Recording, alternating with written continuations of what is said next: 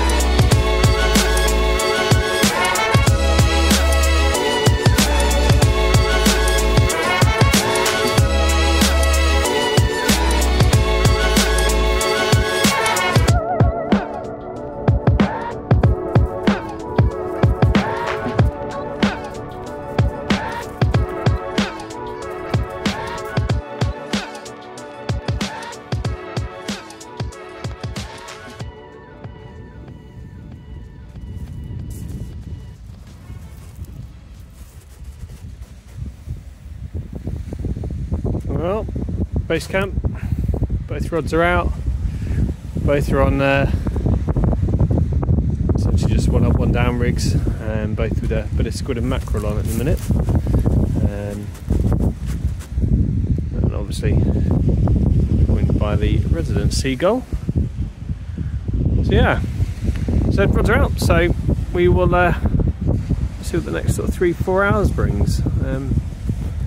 Still pretty calm out there on the sea, and it looks like we are going to have one hell of a sunset as well. So yeah, I'll get some pictures of that as and when it happens. Now, if I don't catch today, this is going to be my first reason other than poor angling. I mean, look at the state of this. Honestly, wasn't a planned trip. I mean, this is, yeah, not the freshest.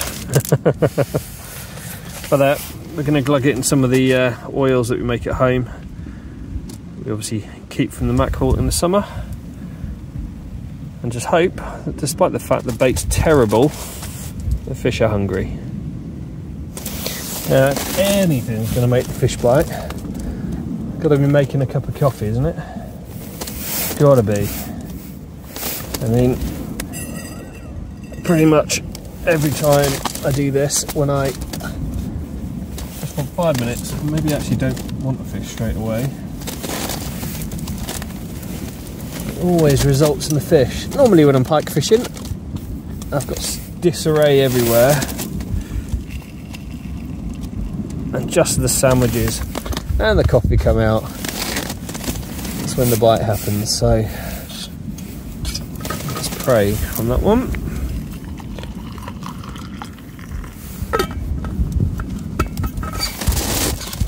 Any goodies. Excellent. Fed with a Twix. Perfect.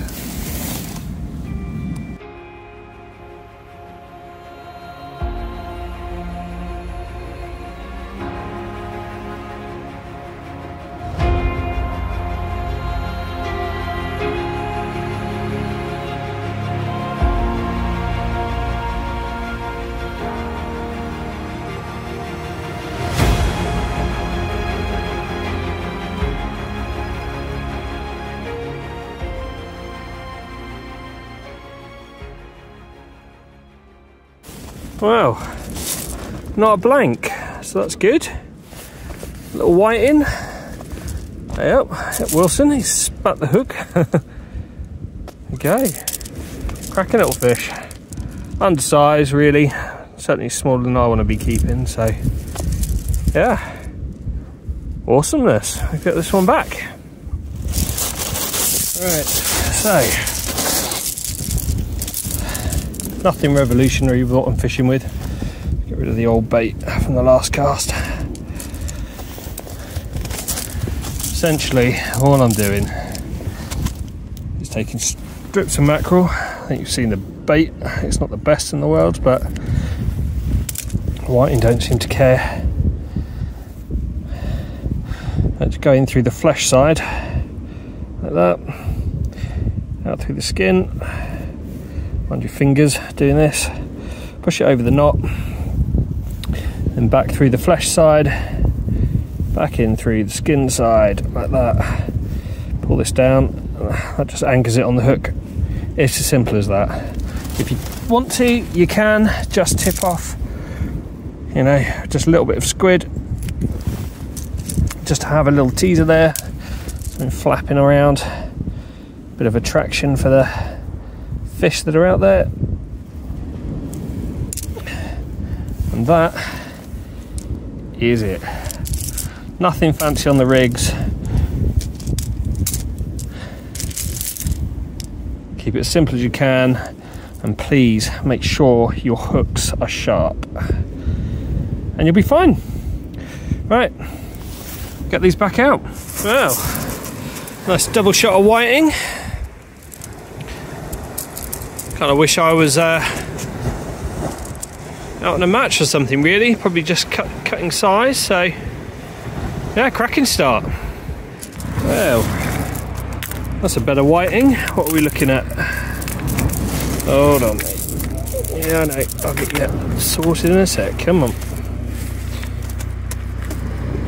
We are looking at, there we on there. Ooh, 31, I reckon. Just, yeah, nice. Well, you can just about catch me in the darkness.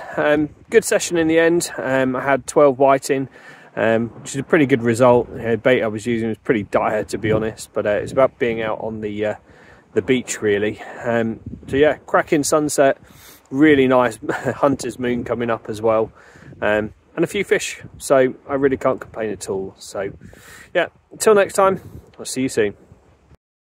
Hold on. Well, done the outro. Just reeled the last rod in, and that is a clonker of a dab.